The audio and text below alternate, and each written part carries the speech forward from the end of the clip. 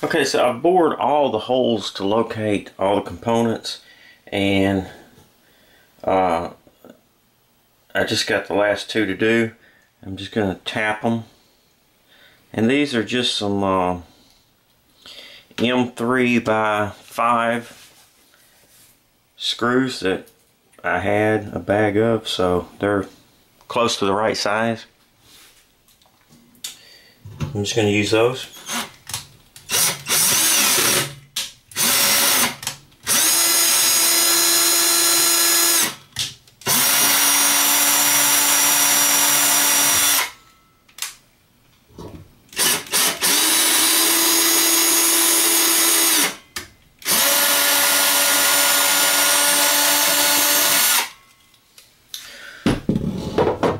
That's it. That should be all of them.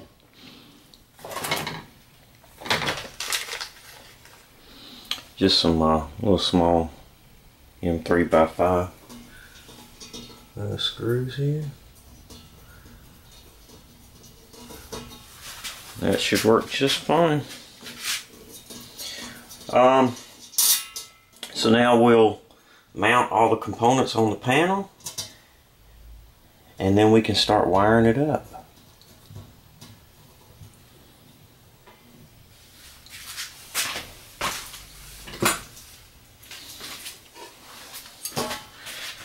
I still need to, I was missing my power supply. The one I had before was just a 5-volt power supply. I was using it just to kind of mock up everything, and my tri-power power supply came in today. This is a 24, 12, and 5 volt, and I need 24 volts because of my power drawbar that I plan on adding in the future. So I wanted to go ahead and make sure I had 24 volts. That's good. That'll slide right under there. Like so, and hold that in. That looks good.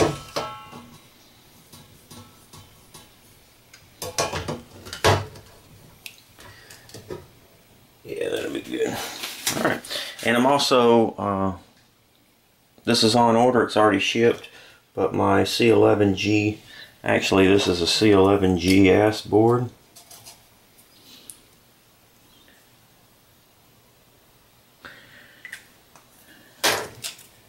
Waiting on it. Still need to mount it, but I can do that later at some point. Alright, so now that all the holes are drilled and tapped, now I can start getting everything mounted. So here's the International Power 48 volt 500 watt power supply. And in order to wire this power supply up, I want to do that before I actually install it to my board. Get it kind of pre-wired. The way these transformers work is you have incoming power, 120 volts in this case, and we need to apply the AC to pins 1 and 3, and we need to jumper out pin 1 and 5 and 3 and 7, and that will get our 48 volt output. So it's kind of hard to see, but this is pin 1 and 5 and 3 and 7. So what we're going to do is I've just made up these wires, and we're going to go like this.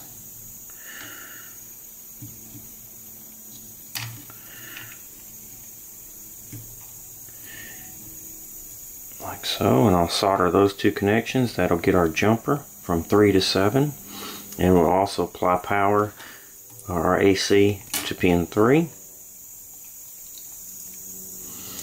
And then we'll do 1 and 5.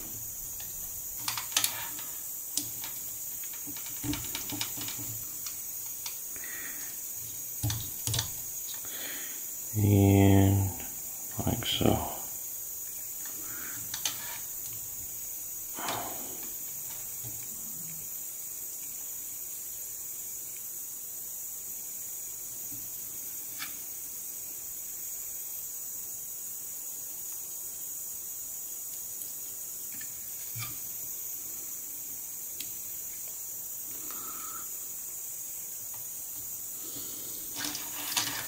Alright, and now I'm just going to solder these two connections, and we should be good.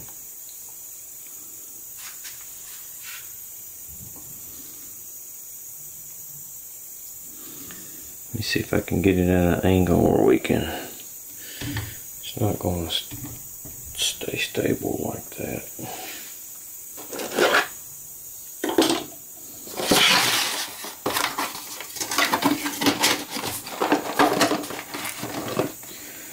About there, here we go.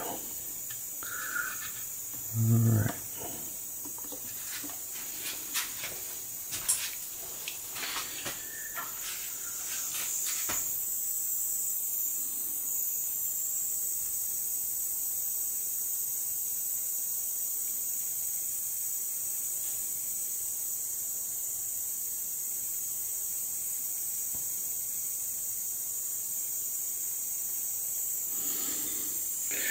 Try this. Might be a little better. There we go.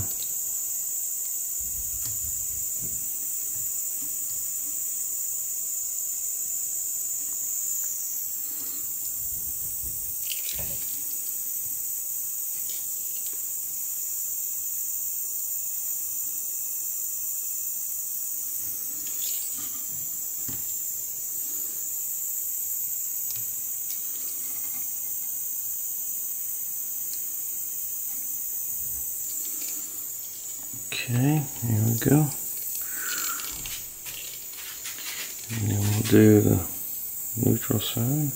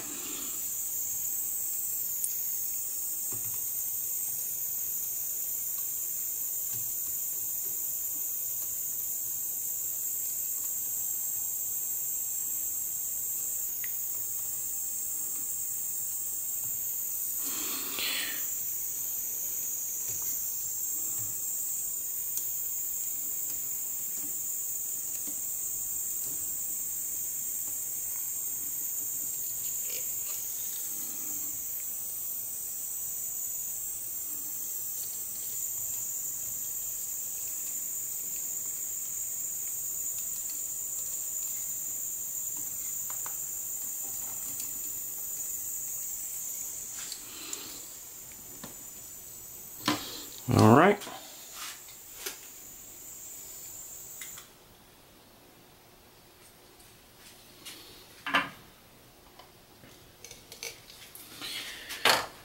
And so now we have our power going to our transformer. Our 110 volts in our ground, or negative. And it goes from pin 1 to 5. Got that jumpered, and 3 to 7. Okay, so we've got our power supply all wired up now.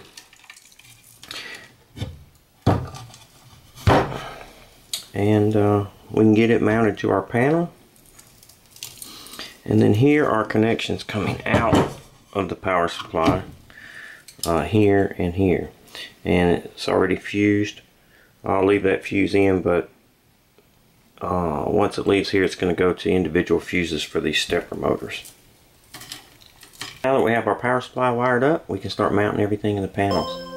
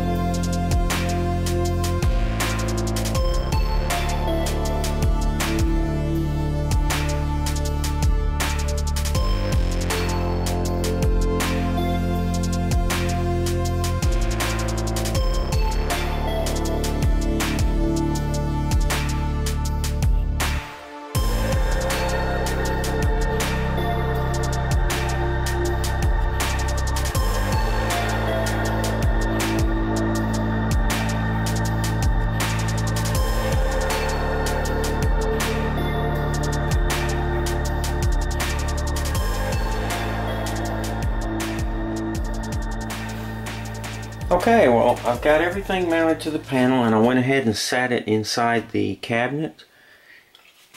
There's several more things that we need to mount, but before I secure this panel in here, I want to go ahead and drill all the holes into the side of the cabinet. So we've got our braking resistor that we're going to be installing, and I'm going to be putting it right here. So I just need to mark the holes for that. And I've got my power on switch that I've got to bore a hole and mount it like so. And then we'll have power coming in and then power going down to our terminal strip and feeding all of our electronics. So I've got to bore a hole here and bore and tap some holes there and get that mounted.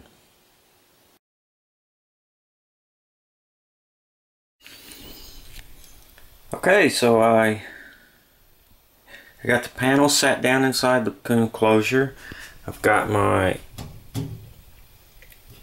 brake resistor mounted, and I've got my main disconnect mounted. You can see this will be the front side here, and then the main disconnect will be up top.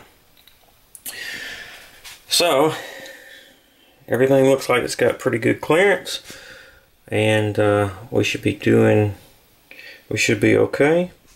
It's coming together pretty nice, I think.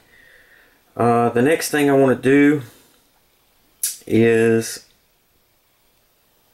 I need to figure out all my connections going out of the box, and I also have to mount a fan. So I think what I'm going to do is on this top plate, I'm just going to mount all that stuff on the top plate. I want my fan up top so it can draw air out. And I got to think about bringing air in. Originally I thought maybe through the bottom panel, because I could cut the circle out with my CNC mill, make it nice and neat. But now I'm thinking the cabinet may be ended up real close to the ground, if not on the ground, so on the floor. So maybe I could do the back of the panel here and bring air in like this, or I can bring it through the front here, but then it'll be right up against my transformer, and I'm not sure how good of a flow we'll get through the panel. Okay, so I've laid out the hole for the fan. I'm going to make a round hole because I may end up putting another fan to pull air in and one to pull air out. Who knows? I could have just cut it square. That would have been fine as well. So anyhow, I've got my hole laid out. I need to figure out how I'm going to cut this hole out. Now, I could saw it out or drill it out. Obviously, it's, you know, too big to put in a mill. So I thought I would use my portable milling machine. I know a lot of you have these. So what we have is a Dremel, and I've got an 1/8 inch end mill in here, and this is just a router base. And what I've done is I've bolted a bearing. It doesn't really need to be a bearing, it just happened to be that the bearing was close enough to get me to size I need, and I'm just kind of going to go around it like so and cut this out. So you could use anything round. So let's see what happens. It's probably going to be loud, and so there'll be some background music, I'm sure, but let's just take a look and see what we got.